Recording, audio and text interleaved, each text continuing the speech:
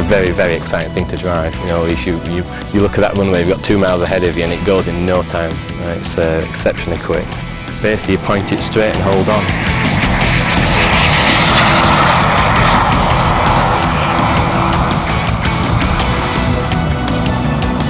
The first few times we've drove it is terrifying. It really is. You've done nothing else unless you've flown a jet or something really dangerous. You've never experienced anything like it.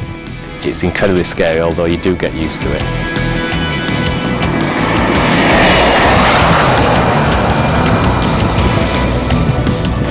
Today's gone really well. Everything's worked exactly as we wanted it to. It's been fine, it's been really good. Very positive. Nothing's gone wrong really, which is great. Our main objective now is to set a new land speed record. That's for vehicles under 500 kilos that's turbine powered. The problem we've got now is to do the record, we've got to find sponsorship. So that's what we're trying to do now, is find sponsors.